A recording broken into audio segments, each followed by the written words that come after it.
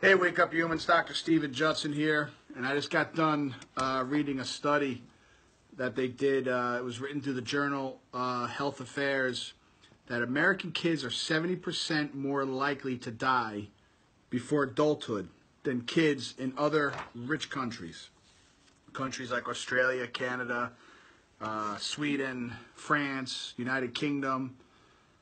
And it's disheartening having 5 kids myself who have never really been sick. When I say really, we had maybe 1 or 2 that had a slight fever, and people would call that sick, and that's not my definition of sick.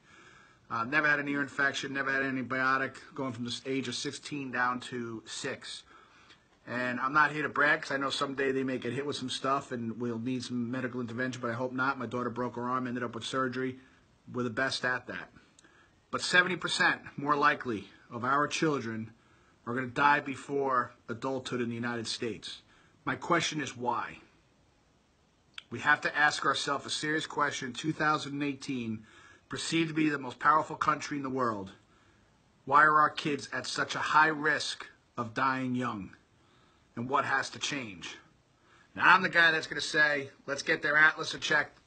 Let's make sure their immune system's up, their neurology's connected, their brain body's connecting. And I also know there's other factors that are come into play.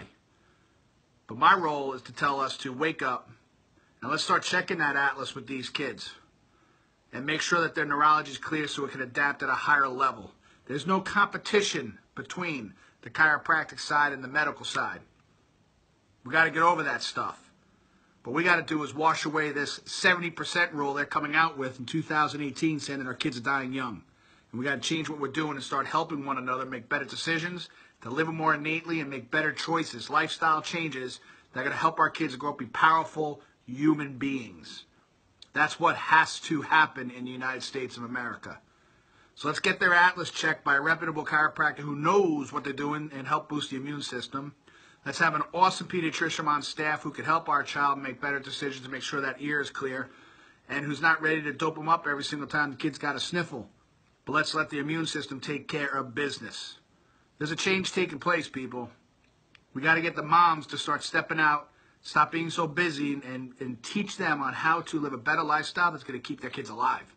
Not just healthy now, but alive. God bless you.